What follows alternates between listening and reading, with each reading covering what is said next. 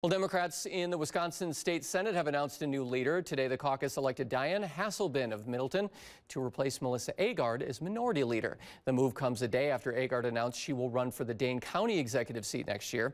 State law bars her from holding Senate office and county executive office for more than 2 months. Regarding the appointment, Senator Hesselbein said, quote, "I am beyond honored to have earned the confidence of this inspirational, hardworking, and talented group of senators. I am proud to lead such a strong group the rest of this session and into the year ahead."